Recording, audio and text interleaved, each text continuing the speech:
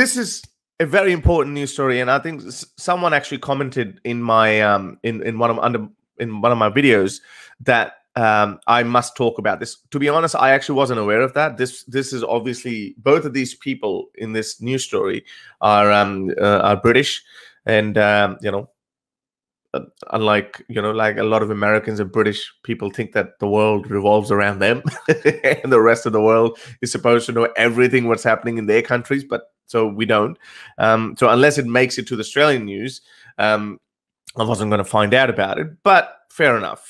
This is something that I should be aware of because it is related to the topics that I usually talk about, such as Islam, anti-Muslim bigotry, religions, etc. So, so I looked it up. I didn't even know who these people were, but I thought, okay, I was asked to talk about it, and I think it was a good call.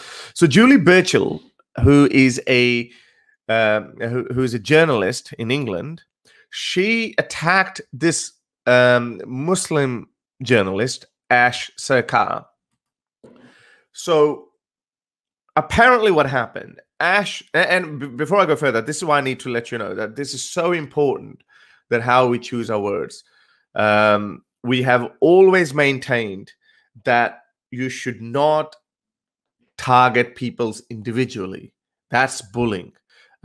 You should not make fun of people individually. If you're targeting an idea, that is a lot better approach and more reasonable as well.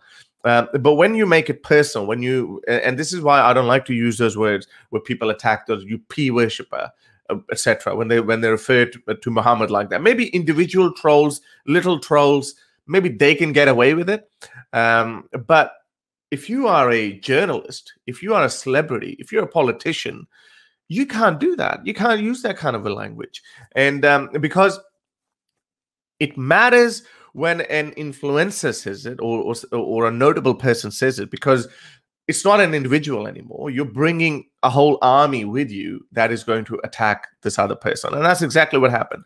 So Jullie Burchill had a friend who made a tweet who said that he said, Jullie Burchill's friend, Rod Little, he said he had written an article, not a tweet, he had written in an article in which he said the one reason why he's not a teacher is that he could not remotely conceive of not trying to shag the kids. Wow. He actually wrote that. When I read it, I was like, what? So the only reason he's not a teacher is because if he was a teacher, he would go and shag kids. Wow. That he has self-diagnosed himself for pedophilia. He has, because he wants to shag kids.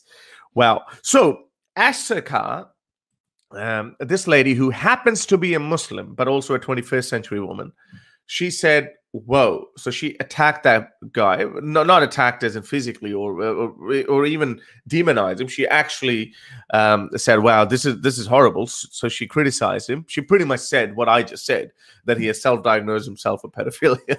So and he needs help, if not prison. But obviously, I mean, prison if he acts on it. So he's keeping away. But is that the only place where he stays away from? So, we should not even let him go to a playground or any other place where he can go to where there are kids around. So Jullie Burchill attacked her, called her all sorts of names, called her Islamist, a pedophile worshipper.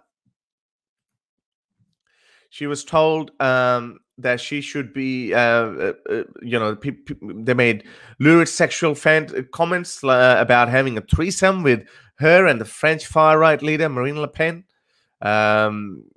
Someone told her on Facebook to go kill herself for shame.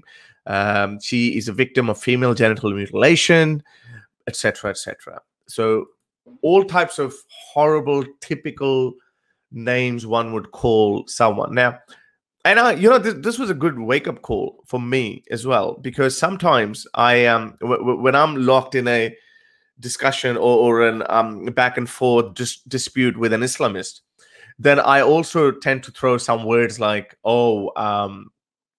Oh, come on, you believe in a flying donkey, something like that.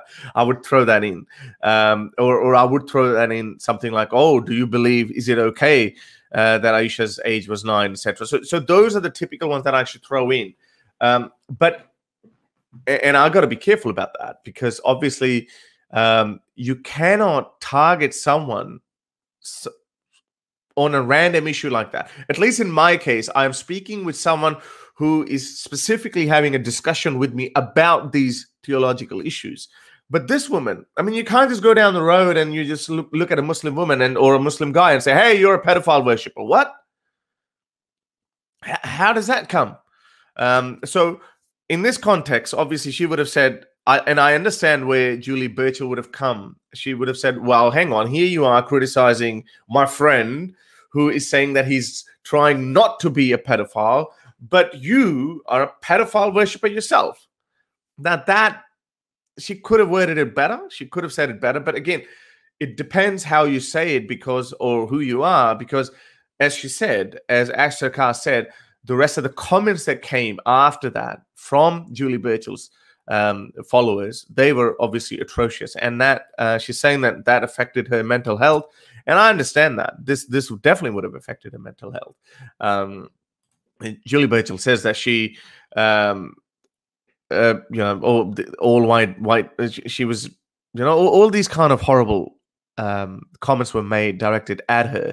She couldn't sleep, had bouts of trembling and heart palpitations. For the first time in my life, I was prescribed anti-anxiety medication. Now, here's the interesting twist to it. So at the same time, a media storm was brewing in response to her conduct on social media. The publisher Little Brown terminated Burchill's book contract for Welcome to the Woke Trials, where she was actually talking about the woke trials, how identity killed progressive politics. In her apology, Burchill, before we go into that, so Burchill realized this and she apologized, and she admitted that what she said, that was Islamophobic, more or less. And I'm like, so you go from one extreme to another. What she said was racist and bigoted towards Muslims and her specifically. That just showed what kind of views she would harbor. If she would see some woman in a hijab, what kind of words would be going through her mind. That just shows that. But now she was forced to apologize because of the consequences.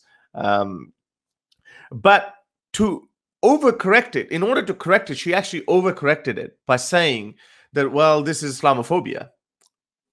There's no such thing as Islamophobia. So now she has also legitimized this term Islamophobia. She should have said my comments were bigoted and racist. I apologize, blah, blah, blah.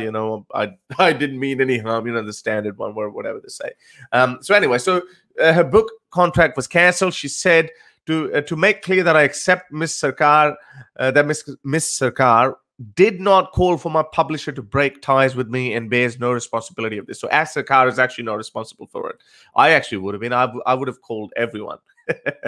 I would have called a publisher, her employer, wherever she writes, etc. I would have written them a letter with all the tweets and screenshots everywhere. That look, this is what this person is doing. Look, we are living in this cancel culture. If you don't play with it, if you don't play by these new rules, you will perish. Just like what we did with Ali Dawa. We're proud of that guy. So, yeah, by the way, yeah, keep signing the petition that we have against Ali Dawa. So yeah, we can get as many signatures as possible. So anyway, so that is the interesting part here is the Times wrote that Welcome to the Woke Trials billed as indictment of the outrage mob and its impact on freedom of speech. So despite the fact I had never asked for this to happen, media outlets framed the matter as cancel culture gone mad. Burchill's defamatory I can never say that word statements were reported as merely making a comment on Twitter to Muslim libertarian communist journalist Sarkar about the age of the Prophet Muhammad's wives. No, it wasn't just merely expressing an opinion or politely saying, hey, Prophet Muhammad married a 9-year-old girl. No, it wasn't like that. that was specifically targeted that was bullying, insult, intimidation. So in this case, you can't really blame the cancel culture. I wouldn't, if I'm an employer, I don't want to be associated with someone who makes these kind of comments about a vast section of minority or a vast group of people. I wouldn't approve of that. So I think that's well done. But the learning part here is that we should always be careful with the words we choose.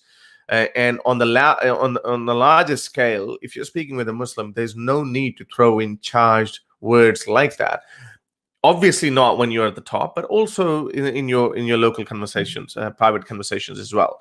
But we know trolls will always be there. Trolls will always write comments, make charged statements like that all the time. They will do it anyway. But it's time that people start taking responsibility, because it's going to come back and bite you in the backside. To help me produce more videos like these, support me on Patreon or PayPal.